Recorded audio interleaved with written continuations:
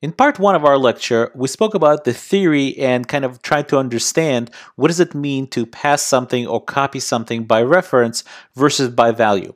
In this lecture, we're going to look at some examples so we can experience these concepts in code. So I'm currently looking at lecture 47 at the script.js file that is located in the lecture 47 folder. I'm going to go ahead and close the file explorer here in Sublime, and let's take a look at our example code. So here we have a variable a equals 7, and then what we're doing is we're copying a into b, and 7 obviously is a number, so it's a primitive, so it should copy into variable b by value, which means b is no longer pointing anywhere to where a is pointing to. So if we console them out, console.log them out, and let's go ahead and do that right now, just comment this out for now, you'll see that both are 7. Now what happens when we change b equals 5? Well, since b is pointing to its own memory location, b is not going to affect where a is pointing to, so they're both going to go on their merry way. In other words, after b's update, a is still going to remain to be 7, and b now is going to be 5. Let's go ahead and save that and take a look. So sure enough, a is now 7, and b is 5. So that's passed by value. Let's go ahead and comment that out. And let's take a look at a different example. Let's save that. Take a look at a different example, which is passed by reference. And now we're speaking about objects. Let's uncomment that. So in the first line here, we're having a equal to an object literal that has a property 7. And then we're copying a into b. So as you remember from the first part, what we're actually doing is copying the memory location that it's pointing to this object literal into b, not the actual values. So if we now output a and b, let's go ahead and do that, you'll see they're both objects that have x property equal to 7. So now if we go ahead and update b, in other words, b.x equals 5, what we're actually updating is we're updating this object which both variables are pointing to. So after update b.x update, if we log a and log b again, you'll see that both a and b have changed the x value to be 5. So let's go ahead and save that. And you can see here after update, x is now 5 from logging a, and x is still 5 from logging b. And again, that is simply because they're both pointing to the same memory location. So these two examples are examples of copying by value and copying by reference. But we've been using a different term called passing by value and passing by reference. And that term really only applies when we speak about passing value into function calls. So let's go ahead and take a look at one of those examples. So let's uncomment that. So here we have a function called change primitive, and we're going to pass a primitive value into it. We're going to go ahead and tell our console that we're inside the change primitive, and we'll log the value before we change it. Then we're going to change the value and log the value after we change it.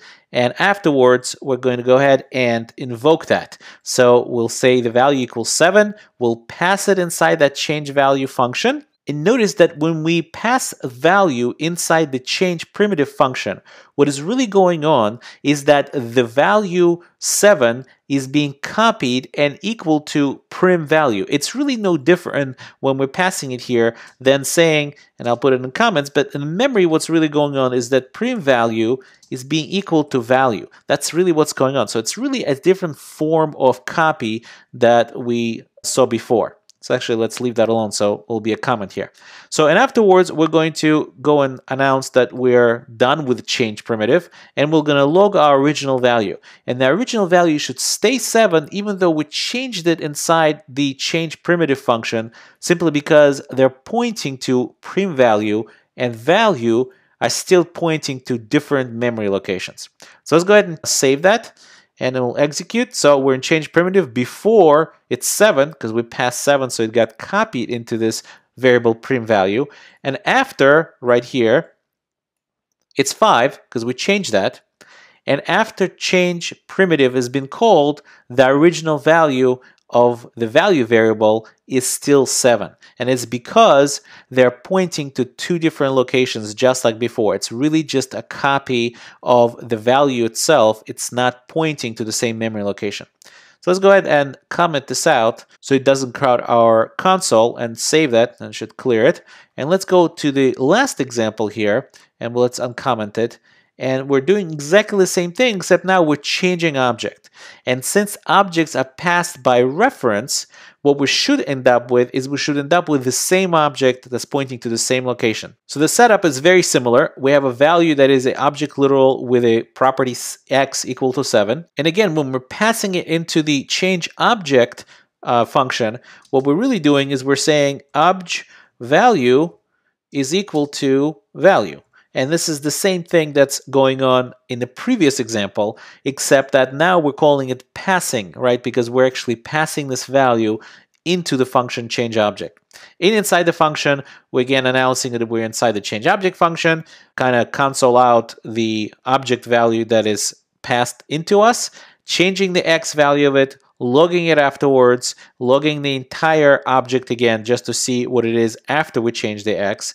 And then when we come back from the function, we want to know what the original value is. Has it really changed because we changed it inside the function? And obviously it should change because both the obj value and the value variables are both pointing to the same memory location. So let's go ahead and save it.